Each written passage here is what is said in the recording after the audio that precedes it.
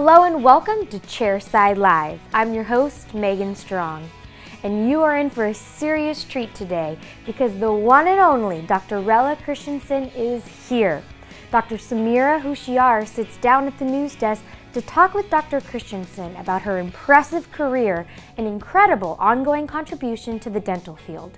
Come listen in on their discussion about clinical research, finding the right work-life balance, and more. Take it away, Dr. Houshiar. Hello everyone, and thank you for joining us on Chairside Live. I'm Dr. Samira Houshiar. Today with us we have a very special guest for you.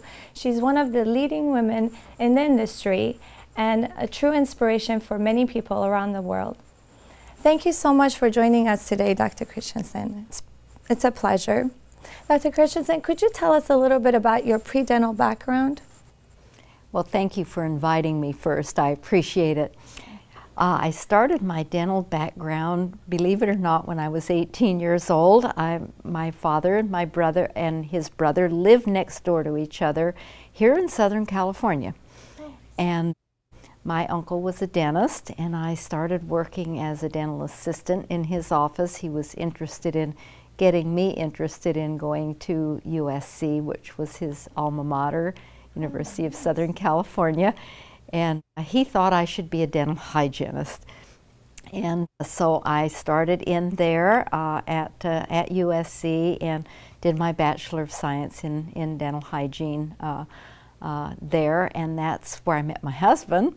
So that was good, and practiced dental hygiene actively for about 20 years and was asked to start the program at University of Colorado, which was an expanded function dental hygiene bachelor's level program where we taught the students how to place silver amalgam and composite resin and to do occlusal tracings and some things that hygienists at that time weren't doing nationally, but they were doing it regionally at some places.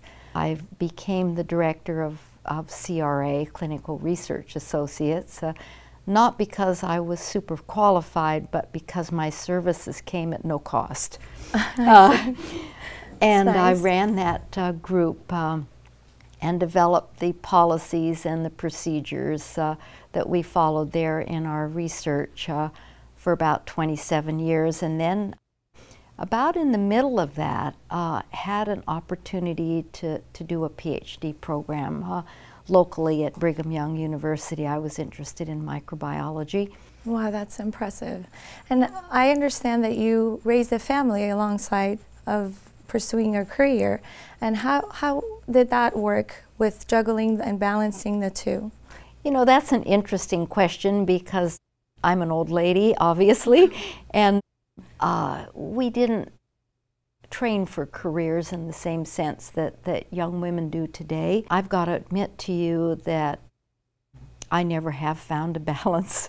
I'm sure there's one somewhere, but I've just never found it. I've found that balance is almost like a daily decision, daily choices of what you're going to do and what you're not going to do. I did rear 3 children, 2 boys that are honestly almost to the day 11 months apart. Then about 6 years later, we had a little girl too, so it was those 3 children. So what were some of the sacrifices you had to make? I mean, I have 3 kids, I have 3 daughters, and I know that it's always been a challenge for me to try to pursue my career the way I wanted to and be a good mom and try to do all their activities, be a hands-on mom. What are some of the challenges you had to face? Well, you know, anybody that tries to do that, whether they're a mom or a dad, soon finds they run out of time. And I would say the first sacrifice was social life, the second sacrifice was sleep, and you essentially get along without much or any of each, or both, so that you can make time to be in these 2 very demanding areas. It is a challenge. Now, you recently did a conference with the ADA president, Dr. Carol Gomez Summerhays, about women in dentistry. Can you tell us a little bit about your experience in that? That was a really interesting program. It was actually sponsored by Dr. Bicuspid, and they had the conference in Park City, so it was right in our home state there, and there was a relatively small group, but very cohesive, and people from all over the U.S. In a lot of different areas of dentistry, everything from industry to private practice. There were specialists and generalists, and very interesting group. And the thing that I noticed is the way they bonded quite easily and quite quickly, and part of the program was not just the professional how to handle your patients and materials and so on, but they had opened up the program on a more personal level, like how did you get where you are? Do you like being where you are in whatever, whether it would be industry or the profession, and what have the problems been and how do you make it work? And it was really interesting to see how different women had faced essentially the same problems but solved them in their own way. It was an interesting group. Yeah, and you know, I'm noticing the leadership positions for women in dentistry is changing. There are more and more women getting into the field and also taking leadership positions. What have you noticed and seen? Well, I've noticed a lot of women becoming deans of dental schools. I've noticed people moving into to some of the state and national leadership positions as well. I think because the women are willing, that helps a lot, and they're very knowledgeable. It's been an interesting thing. I was giving a course in Alabama recently, and there was a woman in the leadership there, and she was really doing a great job. Can you please tell us a little bit about when and how Clinical Research Associates started and how it evolved into the Clinical Research Foundation and track? Well, it started as a solution to a problem. Gordon and I were both in academics at the time, and we could see that as studies were encountered in the academic environment, when something didn't work out well with a concept or a product, it often wasn't reported, mainly because it was receiving outside financing. And at the time that we decided to move to Utah and left academics to make that move, Gordon had the idea of the fact that he felt that clinicians should take more responsibility in evaluating their own products, and it should be dissociated from this system that had evolved over the years between industry and academics. And so this was started with 4 of his study clubs. The idea of taking on materials, it was really built around some of the studies that we had started at University of Colorado in comparing composite resin to silver amalgam in a clinical situation through study clubs. The docs would come, bring their patients, and they would treat them, usually at night after a day of practice, and then they would follow these cases. And so we used this as a platform protocol, and there was apparently a tremendous need because it grew far beyond our expectations or plans. You know, we saw it as a way to communicate among practitioners nationally. But bear in mind, back in 1976, there was no internet, and computers were not abundant like they are now. They were big mainframes and mostly used for statistics, and communication was just a lot different back then. Videos and things like that were not plentiful, and so basically it was started as literally a newsletter. When you found a problem, you beamed that out to your colleagues, and you know, they would know what to avoid when you found something that was terrific. And you had to do the science behind it, the basic science, the clinical science. And then we branched out into instruments and equipment and pretty much covered everything that a dentist would use, including masks, gloves, disinfectants, anything you use in a dental office. And the team kind of got bigger as we went. Wow, that's interesting. And you guys started this nonprofit on your own, just you and your husband? We did. I'll tell you, do you know the magazine Consumers Report? They approached us to help them with some work with tooth bleaching. And we'd done quite a bit of work at that time, early work, with that topic before others had looked into effect on materials and soft tissue and fibroblasts and that type of thing. We'd been into that, and I don't know, somehow they got word of that, and we got acquainted with them and found out that what we were doing was very similar to what they were doing, and our methods were very similar. The way they were put together, they are an educational nonprofit, and so we got the idea to set our organization in the same way. We have an internal review board that looks at what we're about ready to undertake, particularly with our clinical studies.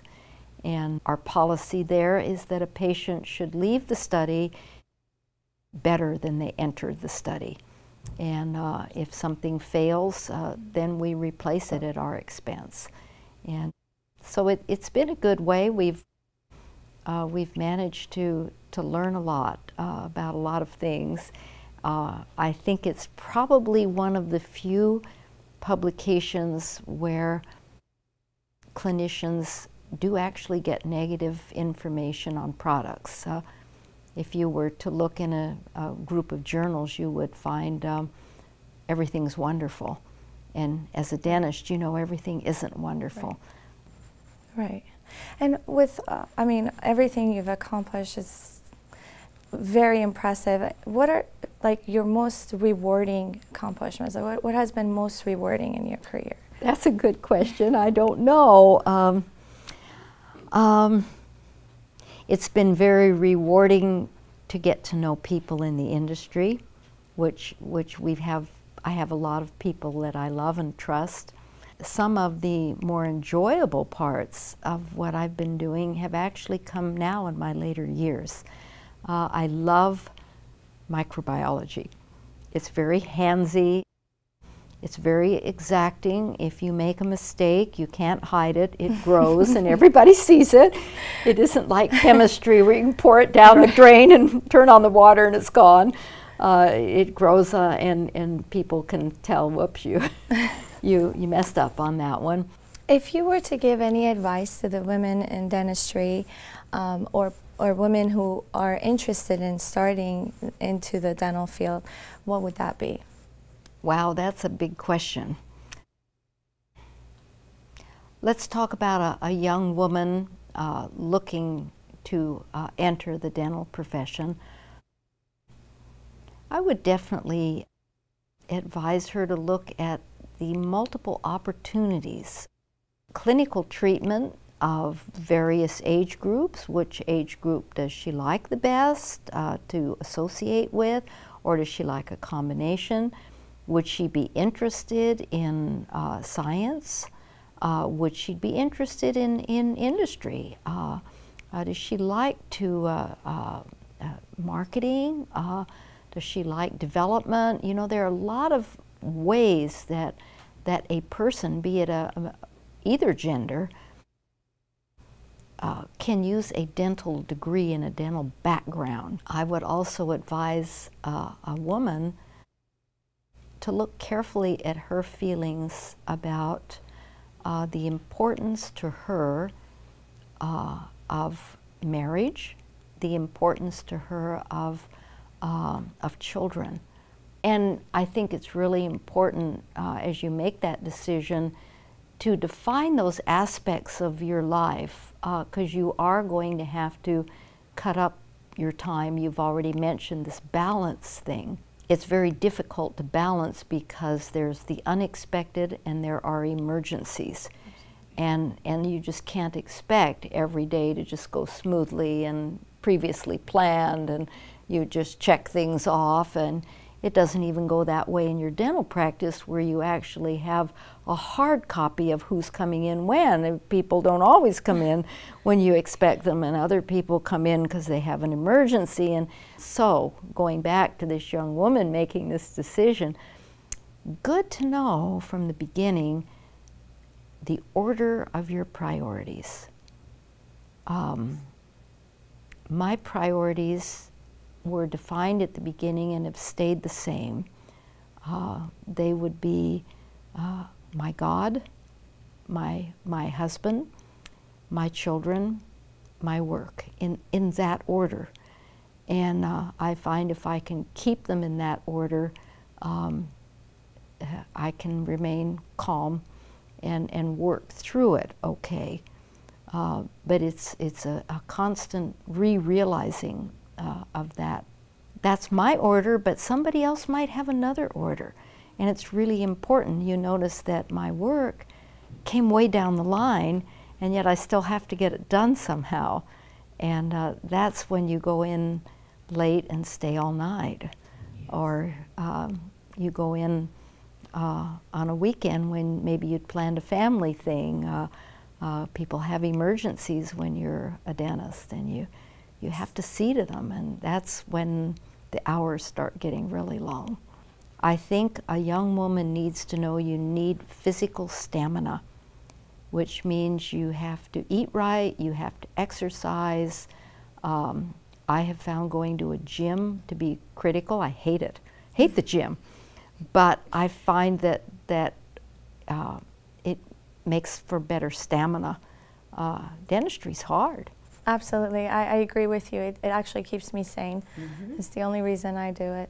Well, Dr. Christensen, thank you so much for joining us today. It's truly been a pleasure, and you're an inspiration for me, and I'm sure many, many others around the world. Thank you. I personally look forward to learning more about your research and how that has been beneficial to dentists and their practices. Thank you again for being here. Thank you. Thank you for having me. Fun. Of course. Thank you. Wow, thank you so much, Dr. Christensen, for taking time out of your busy schedule to come talk to our viewers. We appreciate it and can't wait to have you back again soon. Well, that'll do it for this episode of Chairside Live. We hope you enjoyed the show today. On behalf of everyone here at Glidewell Laboratories, we thank you for watching, and I'll meet you right back here next time.